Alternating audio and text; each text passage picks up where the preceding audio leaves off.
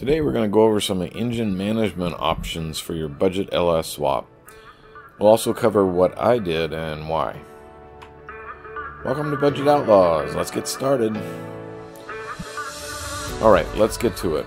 I'll break it down into a couple sections, and the first will be little or no cost.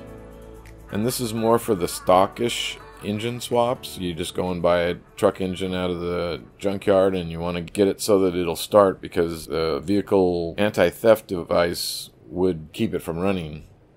The first thing we need to do is delete the VATs and whatever else is keeping it from running, and use the stock wiring. You can delete some of the connectors if you want to, going on the websites. Now this is only for Gen 3 LS P01 and P59 computers. You get an Android app called LSDRoid, an OBD2 connector module called OBDLink MX or LX, and only these will work with this application. TunerPRO freeware tuning program. And then you'll need to make a bench wiring harness. Here's a drawing of mine and then a picture of it. They're pretty simple. And there are quite a few videos out there that tell you how to do all of this. Basically what you're going to do is you're going to read the binary file off the computer. You're going to pull it into TunerPRO. You're going to delete the VAT section. There's just changing a couple of numbers. And you'll have to check on the websites to see what your particular setup needs to have deleted or changed in order for it to run. After you've deleted that, you save it to the file, you put it on your phone, and you write it back to the computer. So you read the bin off of your 5.3 ECU, you delete the VATs, and then you can write it back to this, whatever it is. It could be a 4.3 V6 van ECU, as long as it's a 0411. And guess what? Now it thinks it's a 5.3 truck ECU. So just a recommendation that you write it out to the junkyard ECMs so you don't mess up the original. And it can happen. It's the whole, look up the word brick and ECU, and you'll probably get scared about doing any of it. Oh, one more ultra cheap option for the stockish motor swap.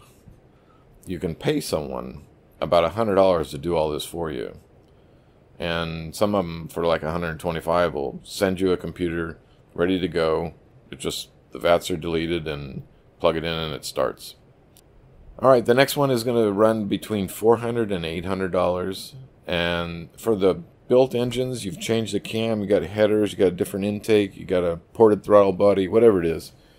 You need to do some tuning. And you could do that with TunerPRO. I really like the scanning ability with HP tuners, and this is what we're talking about here, is buying HP tuners. The basic hardware and software is $299, $300, and then you buy a license for whatever your computer is. And for these, they're about $50 credit, and it takes 2 credits. $400 gets you a good tuning software and hardware. So you may have to buy some additional things like a map sensor. You definitely want to get the wideband and maybe some other bits, but it's it takes a bit of a learning curve, but it's doable. It's all online with some great free tutorials. Goat Rope Garage is on YouTube, and it's one of the best guys out there. Kyle is very knowledgeable about every aspect of tuning. Quick way to find him is to go to tuning101.com, and it'll take you to his home page for his YouTube. And there's just a ton of good learning videos out there. There's others as well, Lowbuck LS, Dirt Floor Fab, and more. You know, this all seems daunting at first, but after you've spent some time and you've learned some of it, you realize you don't have to learn everything to get this job done. And on Thursday night, Kyle does a Goat Rope Garage online chat, and somewhere between 70 and 100 people, and he'll answer questions about whatever you're working on. And Kyle does a pretty good job of getting to most of the questions, and he does giveaways too. Why not? One more thing on HP tuners. Since we're using a stock ECU, the transmission control can be done with a stock GM computer. If you swap transmissions, like going to a 4L80, you can usually find a copy of the code from another tune and just copy it over. Now, there are other tuning software out there, but they're usually more expensive or less capable than the one that I mentioned here. So please comment below if you found something that works for you. So there's a ton of high-end fuel injection kits out there. Most are really easy to set up and use, and many of them are even self-learning, which basically means it tunes itself once you fill in some of the blanks. So I'm going to stick with the one that I would consider, and that is the Holley Terminator X. And I'm pretty sure it's a price leader right now. It's about $950 for a basic system. For a drive-by-cable, non-electronic controlled transmission, in other words, manual or a turbo 350, 400, power glide, or even a $700. This would work great for our 914 since it's manual and it's a drive-by throttle cable, not electrical wire. That would be a plug-and-play. Comes with all of the cabling, computers. It would be as simple as it gets for me to switch over to that. Now, if you move into a computer-controlled transmission like a 4L60, 4L80, or the like, the price jumps up about $500, and this one's called the Terminator Max. The great thing about both of these systems is that they can control boost, nitrous, bigger injectors, E85, pretty much anything you can throw at it. They also have a Holley Sniper that will replace the carb system and give you a nice classic look. And there are a lot of good videos on Holley fuel injection installs. And here's one that I like is Flying Sparks Garage. They just put a Sniper set on their small block Ford Bronco. And it's hard to contain Emily's excitement when it fires up. And I know the feeling. So what did I do? Let's take a look at my setup real quick. When we bought the LS914 with its wrecked front end, it was a running and driving car. It just looked a bit sketchy. And one of the first things I did after fixing the body was to install an AEM wideband. This told me that the tune was close, but it was a bit on the lean side. So I decided to do the low buck option that we just talked about and see if I could turn up the rev limit and add some more fuel.